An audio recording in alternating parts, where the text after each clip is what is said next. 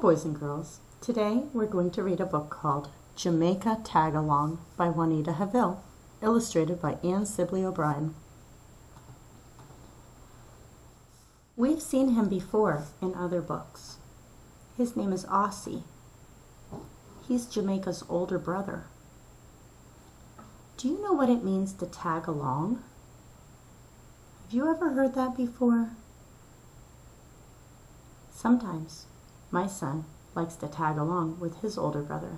He likes to go along with him and do what he's doing. That's what younger brothers and sisters like to do with their older brothers and sisters. They like to do what they're doing and hang out with them. It can be called tagging along. Let's find out more about Jamaica Tag-Along.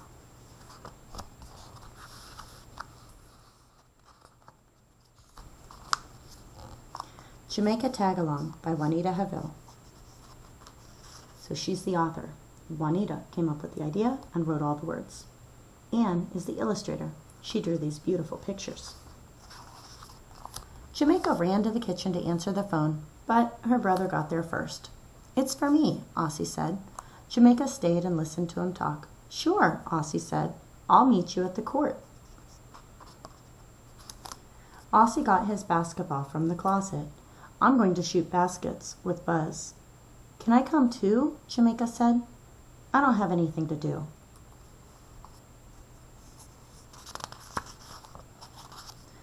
"Oh, Jamaica, call up your own friends. Everybody is busy today. I don't want you tagging along." "I don't want to tag along," Jamaica said. "I just want to play basketball with you and Buzz." "You're not old enough. We want to play serious ball." Aussie dribbled his basketball down the sidewalk. Jamaica followed at a distance on her bike. Buzz was already at the school court shooting baskets with Jed and Maurice. She parked her bike by the bushes and she crept to the corner of the school building to watch. "That's not fair," Jamaica thought. "Maurice is shorter than I am." Pum, pa-pum, pa-pum, pa-pum, pum, pum. The boys started playing, Aussie and Jed against Buzz and Maurice.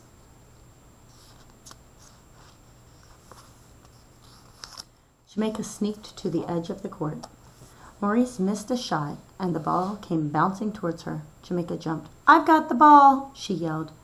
"Jamaica!" Aussie was so surprised, he tripped over Buzz. They both fell down. Jamaica dribbled to the basket and tossed the ball.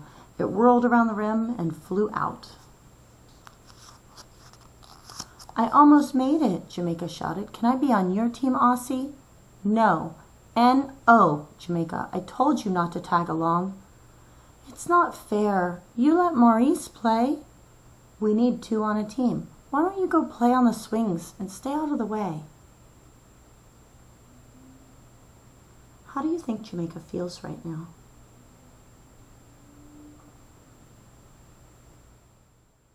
What do you think she wanted?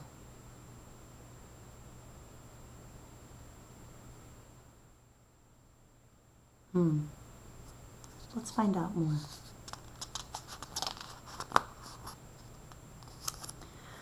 "I still think it's not fair." Jamaica walked slowly over to the sandlot. Look at the expression on her face. Looking at the illustrations and the expressions on their face can help us find out more about how the characters feel. Characters in books have feelings, just like we do. We can tell a lot from the illustrations.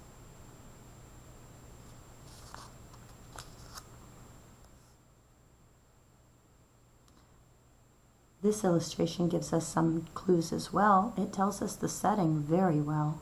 Where are they?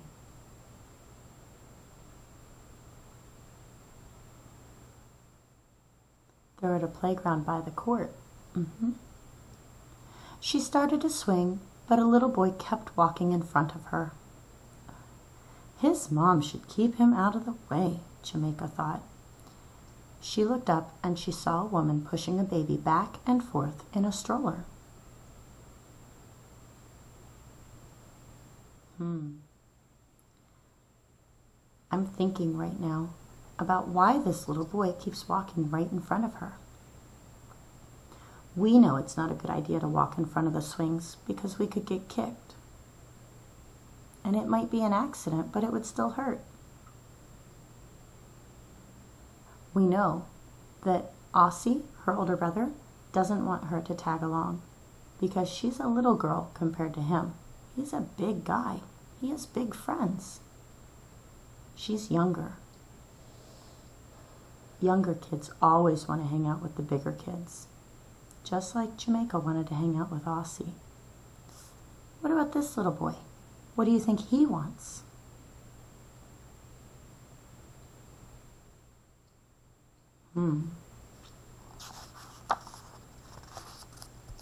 Jamaica sat down in the sand and began to dig. She made a big pile with the wet sand from underneath. She scooped sand from the mound to form a wall. "Berto, help," said the little boy. He sprinkled dry sand on the walls. "Don't," said Jamaica, "you'll just mess it up." Jamaica turned her back. So what is it that this little boy wants to do? He wants to hang out with Jamaica. He didn't care so much about the swings.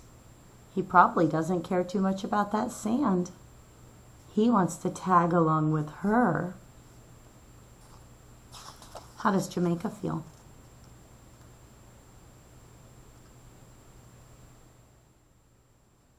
Now, we can't tell too much from her face, but we can from the words. The author told us Jamaica turned her back.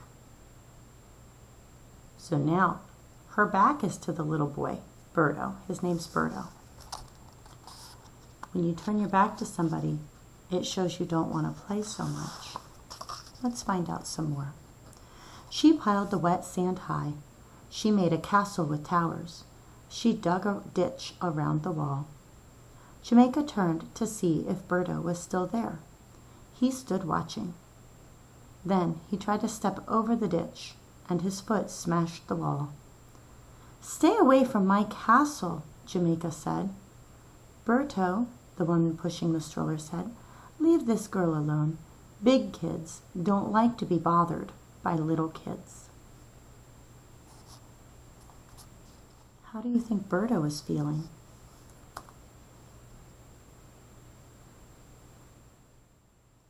Do you think he meant to smash the wall? No, he was just trying to step over the ditch. Look at Jamaica's face. How is she feeling? I think what Berto's mom said made Jamaica stop and think. What did his mom say? Big kids don't like to be bothered by little kids. That's what my brother always says, Jamaica said. She started to repair the castle. Then she thought, but I don't like my brother to say that. It hurts my feelings. So what's the problem in this book? Aussie has hurt Jamaica's feelings. She just wants to hang out with him. And it hurts her feelings that he doesn't want her around because she's little. What do you think Jamaica might do next?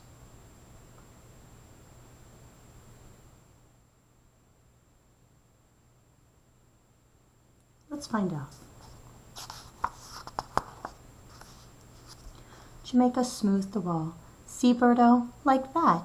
You can help me make a bigger castle if you're very careful." Jamaica and Berto made a giant castle. They put water from the drinking fountain in the moat. Look at that smile. How is Jamaica feeling now? Look at Berto's face. You can't see his mouth too much, but I can see the little lines around his eyes that crinkle up when you smile. I think Berto's happy that a big kid wanted to play with him. And I think Jamaica's feeling better too. That smile is so much nicer than when she looked sad. "Wow," Aussie said when the game was over and the other boys went home. "Need some help?" "If you want to," Jamaica said. So now an even bigger kid wants to play. How do you think Jamaica feels about that?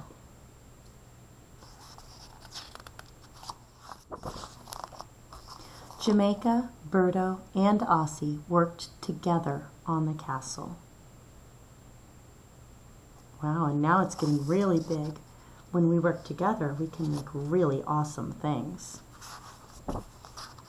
Jamaica didn't even mind if Aussie tagged along.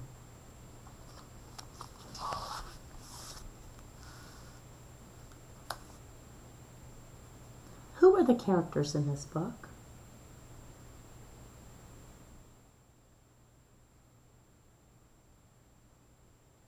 Jamaica, she's the main character. Aussie, he's definitely in this book. And Berto, the little boy. How did Jamaica's feelings change from the beginning of the story to the end of the story? And what lesson do you think she learned?